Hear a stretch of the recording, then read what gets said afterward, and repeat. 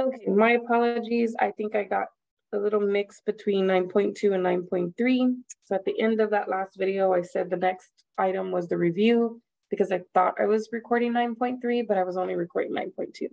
So we have this section, 9.3, with 15 questions, and then we'll cover the review for chapters 8 and 9. So for number 1, it says find the range for the group of data.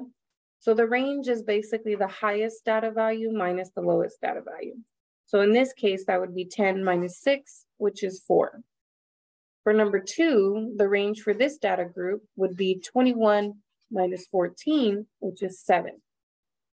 For number 3, the range for the group of data items would be 23 minus 21. And that value would be 2. For number 4, a group of data items and their mean are given. And so here's the data items and there's the mean. It says find the deviation from the mean for each of the following data items. Find the sum of the deviations in part A.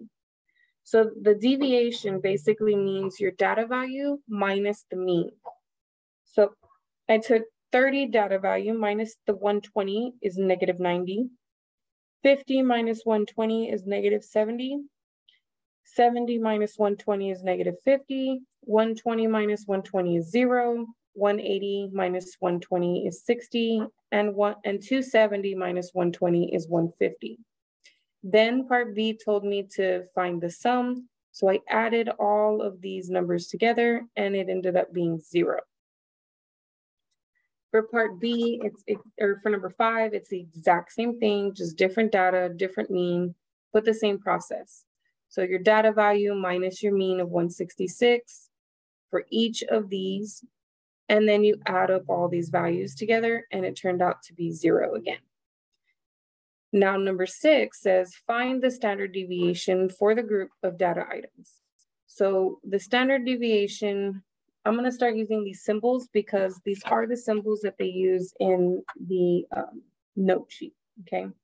So the mean, this little sigma, that's a sigma symbol. This symbol like that, that's called sigma. And what it means is it means the sum. So you're going to add all of the x's together. Now this is the number of data. Okay, so in some cases, when you're doing a frequency distribution, that's the frequency sum.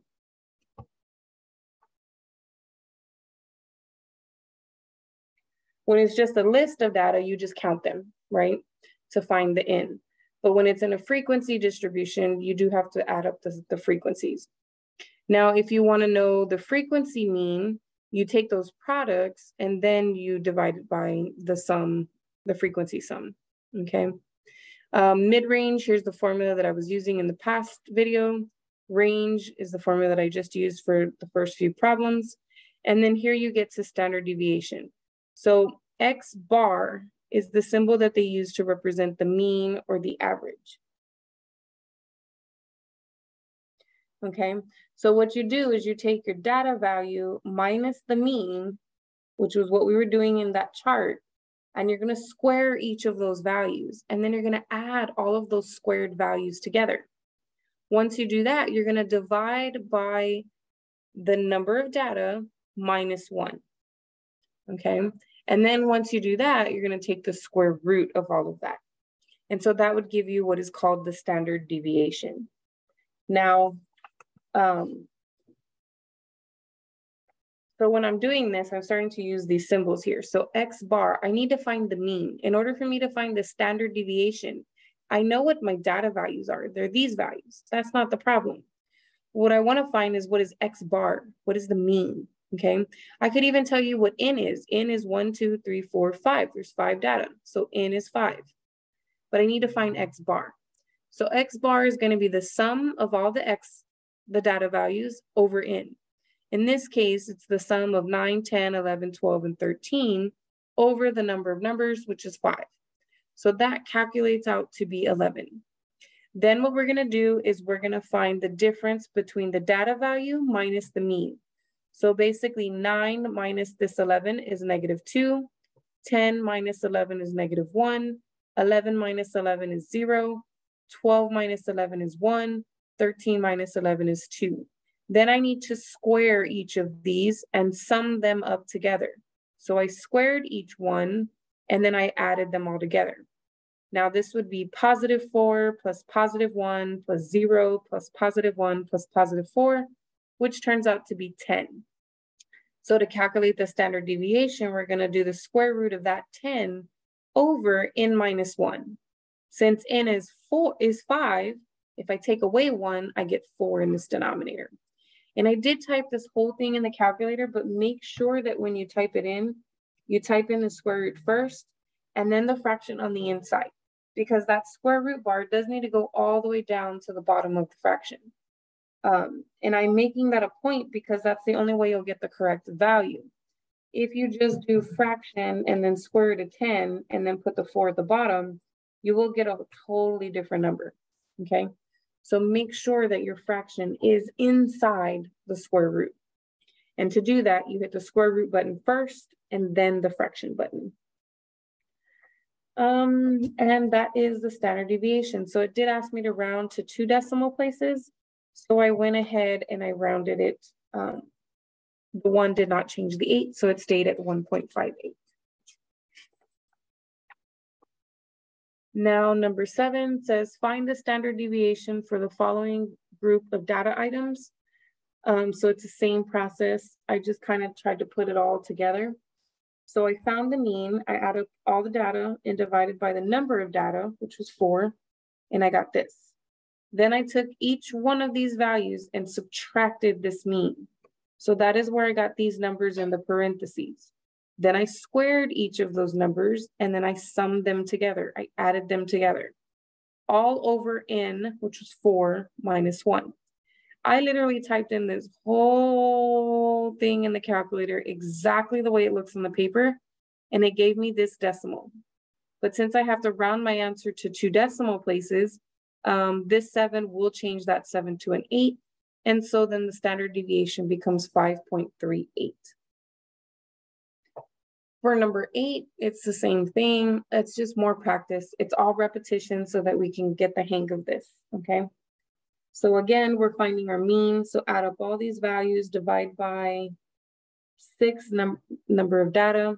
We get 13 as the average. Subtract 13 from every single one of these. We get -2, -2, 1, 1, 1, 1. Square them all, add up the squares, divide by n minus 1. I literally typed this whole thing in the calculator and it gave me this decimal. And then I just made sure to round to 2 decimal places. Similarly, for number 9, again, you can always pause this if you need to like dissect it a little bit further so that you comprehend what exactly is going on. But for X bar, I took the sum of all of these numbers and I got 144. And then since there were 8 values, I divided by 8, that gave me the mean. Then I took 20 minus 18, 16 minus 18, and so on and so forth. And so I got these values, 2, -2, 2, -2, 2, -2, so on and so forth. I squared each one, added them all together, divided by n minus 1. I literally typed that whole radical with the fraction inside in my calculator, and it gave me this decimal, and then I just made sure to round to 2 decimal places. So for number 10, it's a little bit more lengthy because they have 3 samples here. So it says compute the mean, the range, and standard deviation for the data items in each of the 3 samples. Then describe one way in which the samples are alike and one way in which they are different. So the first thing I did was I found the mean for each one of these samples. And so that is here represented by A bar, B bar, and C bar. So for A bar, I added these all together and I divided by the number of data, which was 7, and I got a mean of 42. Same thing for B, I added up all the data, divided by the number of data, and I got a mean of 42. I did the same thing for C and ended up with also 42, okay? Then what I did was I did each one of these data, subtracted the mean. So 18 minus 42 is -24.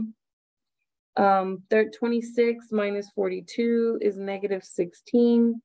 34 minus 42 is negative 8. 42 minus 42 is 0, so on and so forth. I squared each one, added them up together, and divided by n minus 1.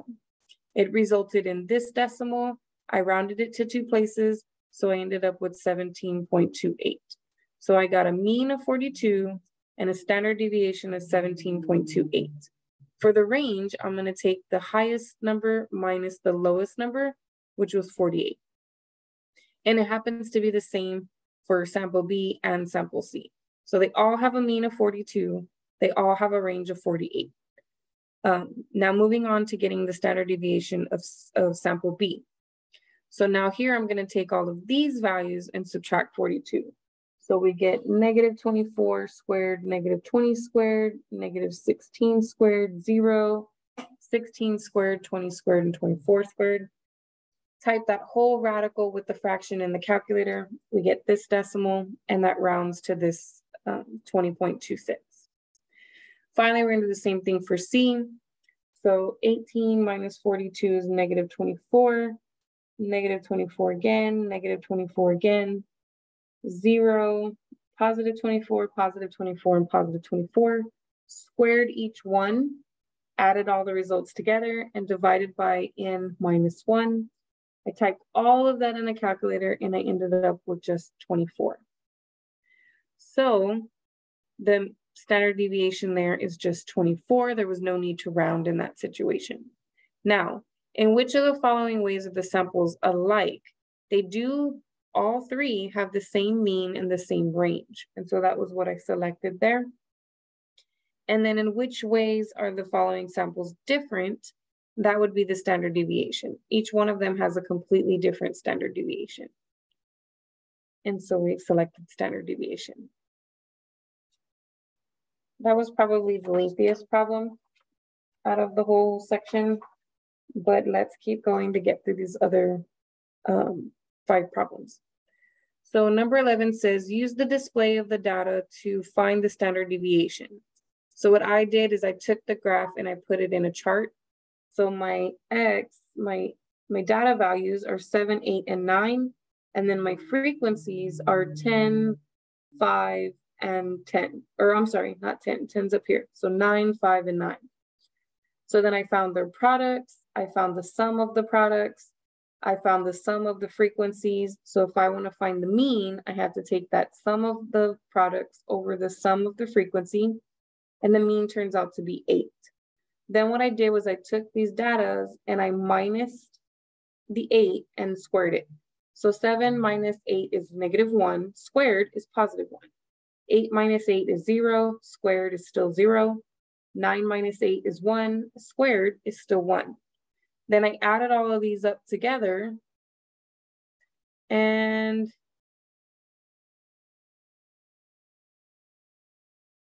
I am not sure what happened here. So this does not need to happen. Oh, yes, it does.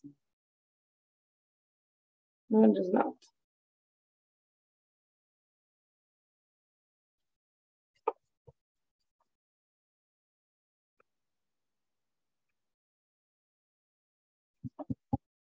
So for finer standard deviation, we're going to take the sum. Oh, I see. So when you're doing the weighted mean, there's a different formula. And this one is not represented on your note sheet, so you may want to add this one on your note sheet.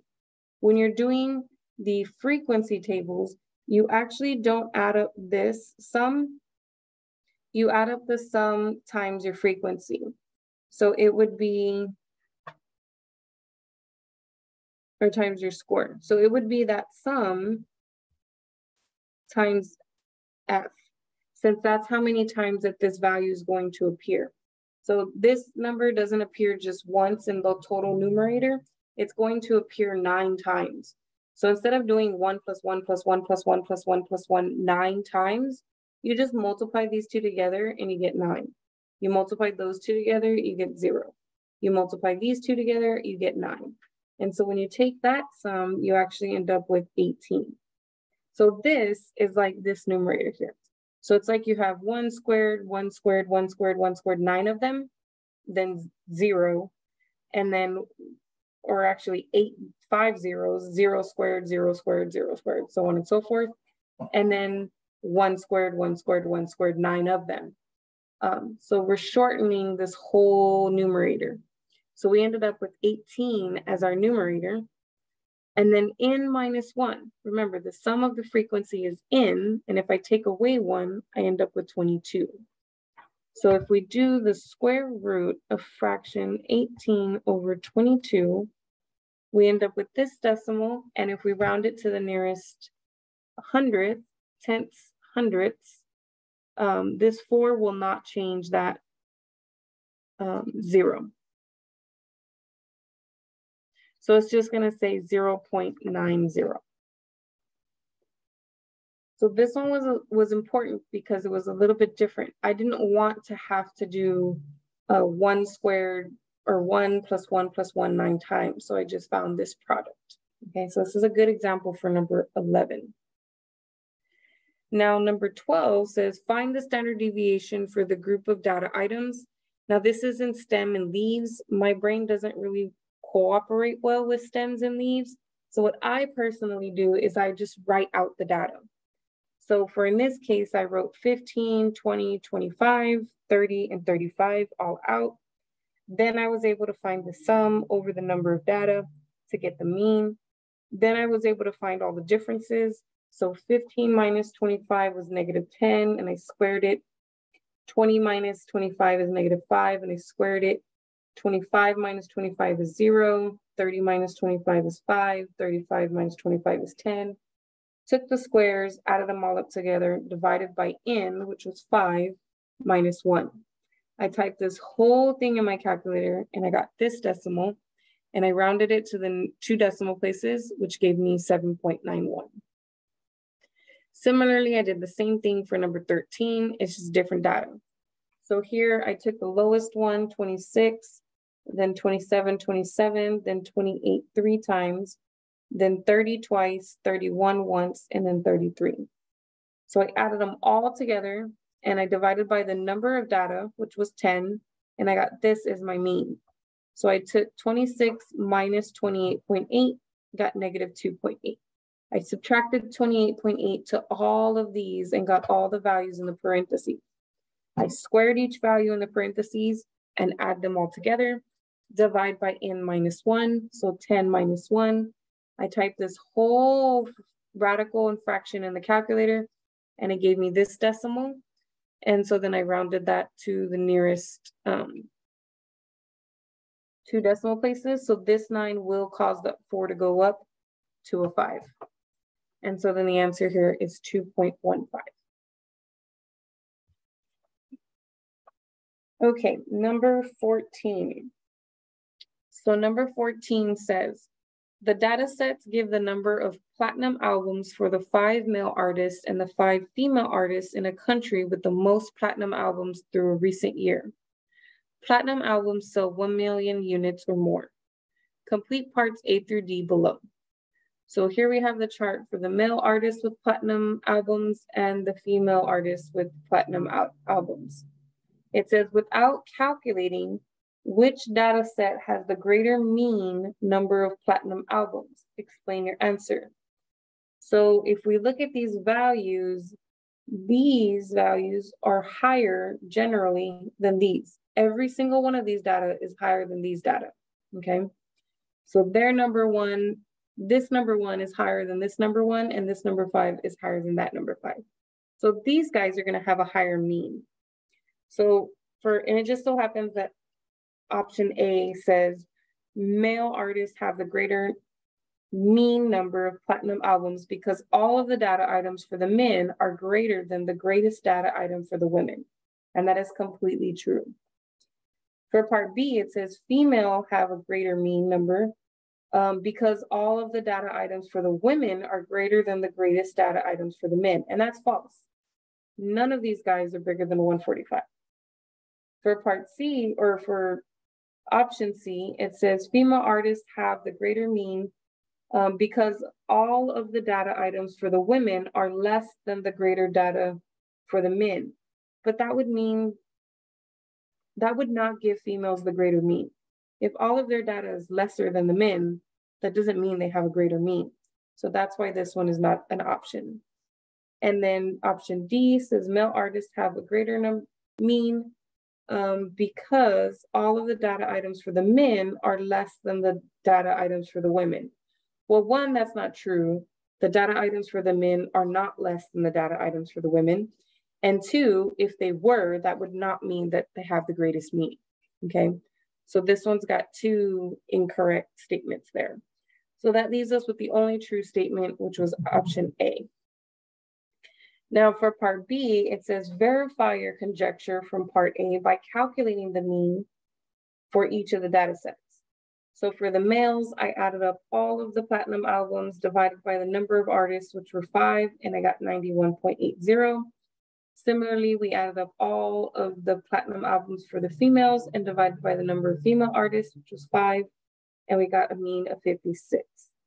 Now, it did say round to 2 decimal places as needed, so I did include the 2 decimals, even though this one had only 1 decimal and this one had none. Now for part C, it says without calculating which data set has the greater standard deviation. Explain your answer. Remember what standard deviation is. It's how far away your numbers are from the average, okay? And if you look at these numbers, those numbers are pretty close to 56. Whereas you look at these numbers are a whole lot further away from 91 than these are away from 56. So looking at our options, we have option A, which says female artists have the greater standard deviation because there is a lower spread in the data. That's backwards. If it has a greater standard deviation, it should have a greater spread, okay? Male artists have a greater standard deviation because there is a lower spread. Again, these two statements are not true, okay? Now these do have greater spread, right? Greater standard deviation, greater spread. So these two may make sense, but who are they talking about? It says here, female artists have the greater standard deviation because there is a greater spread, but that's not true. Their spread is shorter. Oh, it's closer to 56 than this one is to 91. So this is actually not true for female artists. For the male artists, it's true for the male artists. So, and then it says verify your conjecture from the standard deviation set.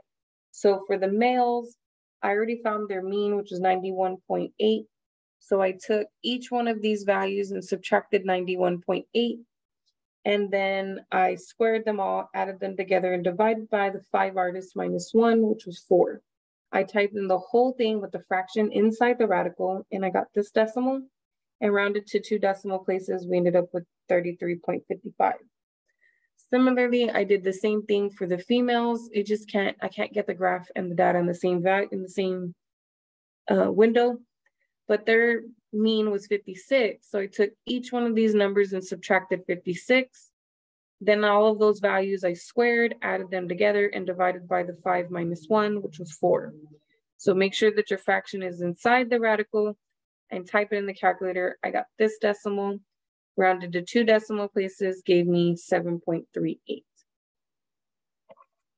Now, number 15 says, suppose a certain city's average monthly temperatures are as follows.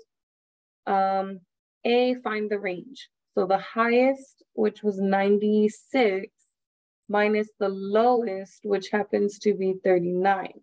So my range is 57. Then it says find the sample standard deviation. So first I had to add up all of the values and divide by the number of values, which was 12, and I got 75 as my mean.